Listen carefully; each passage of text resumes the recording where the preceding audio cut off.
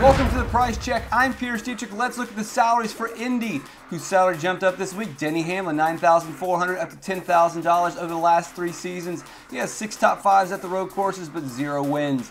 Kyle Larson, $10,200 up to $10,800. Hendrick owns the road courses. He won at Sonoma. He won last weekend at Watkins Glen. Chase Elliott, $10,600 up to $11,000. Hendrick owns the road courses. He should have won at Daytona. He did win at COTA and at Road America. Whose salary dropped this week? Ryan Newman, $7,300 down to $6,100. This new road course heavy schedule not working out very well for Newman. His best finish at a road course this season is 20th.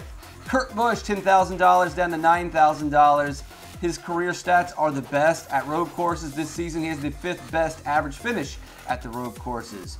Daniel Suarez, $7,500 down to $6,600. Mechanical failures have resulted in ugly finishes in his last 2 road races. If he could get opposite luck, then he could easily get a top 15 finish.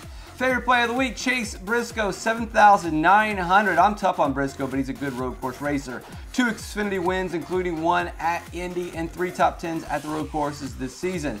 Ricky Stenhouse Jr., $5,900. He's cheap. He's likely going to qualify in the back. He's got a top 20 finish in the last 2 road course races. All right, guys, check out DK Nation for all your DFS information and needs. If you got NASCAR questions, find me on Twitter at Race for the Prize. I'm Pearce Dietrich. Catch me on DK Live.